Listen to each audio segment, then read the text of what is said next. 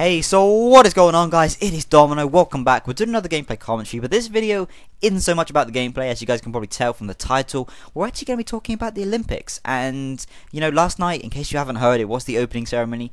Maybe you've been living under a rock for the past 4 years in this country, but there was a lot of hype, a lot of expectation, and I just thought it'd make a pretty cool video. I was like, you know what, I can do a commentary on this, and everyone kind of have their input and stuff, you know, their favourite sports, what they thought of the opening ceremony, and first of all, yeah, let's talk about the opening ceremony. So, I watched the whole thing last night, and going into it before I turned it on, I was a little bit worried, you know, would we let ourselves down as a country?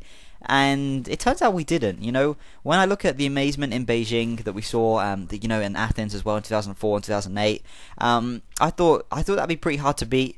But, you know, it turns out we did our own thing. We did the kind of whole British thing, you know, the history through time. We had our film, our music, and what it was pretty much like to be British, which I thought was really, really cool and really individual from what I've seen. Because normally, you know, it's about who can make the most fireworks go off, who can, you know, have the prettiest colours and stuff, and those kind of things.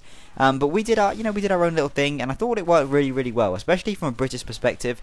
However, I was a little bit worried. I was listening to the commentators and stuff at how people, you know, from other countries would perceive it. Would they really understand it? Would they really be, you know, would they really care about British history?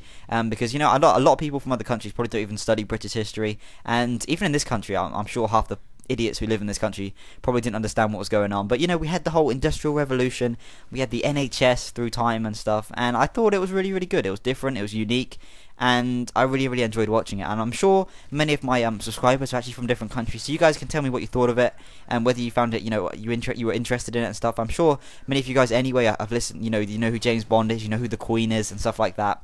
And all in all, I was, you know, actually last night, I'm going to say this, I was proud to be British, and normally I don't say this because I think our country does so many things wrong in so many different areas of the world. But for a change, I'm actually going to say I was proud to be British, and I'm sure many other people out there were as well, especially on Twitter. Everyone was, you know, saying how proud they were, and I think the organisers and the people who made that did it really well, really well, and I couldn't imagine doing something like that. The pressure, imagine if you get one thing wrong, how embarrassing it looks when the whole world is watching. I've got to take my hats off to them because they did an amazing job. But anyway, guys, let's talk about sport, because you guys can have your opinions on this, and I'm interested to know what sports you guys are actually going to be watching, and, you know, what you're going to be interested in. For me, I'm quite a boxing fan. You know, I don't follow it religiously, but I do enjoy watching it, especially at the Olympics. Even though there's no heavyweights, I do like watching the heavyweights. But at the Olympics, it's more about, you know, the youngsters getting a chance and stuff. And I remember watching Amir Khan. If you guys don't know him, he's a British boxer. He won silver 8 years ago, I think it was now. I remember watching that final, and man, I feel so old now. 8 years ago, time has flown by, and I guess I'll never see an Olympics again in Britain before I die, unless they find some amazing thing which I can live forever. But yeah, I remember watching it 8 years ago, and I just love watching the boxers. You know, it's all about the footwork, less about the punching in the Olympics, and that's something I'll definitely be looking forward to. I'll also be looking forward to the tennis, you know. I know a lot of the big tennis players are really, really wanting to win, because in tennis, you know, you can win the Grand Slams every year, but the Olympic gold only comes once about every 4 years, which is, you know, everyone wants to win that. And I know Federer's already won it. I think he won Beijing in 2008, and I guess Nadal will be looking for it as well. But I'm hoping Murray can do it. You know, after his Wimbledon, you know, I consider it a success. Getting to a final at Wimbledon, that was a success, and I think he can really do it, and I think it's his time to shine.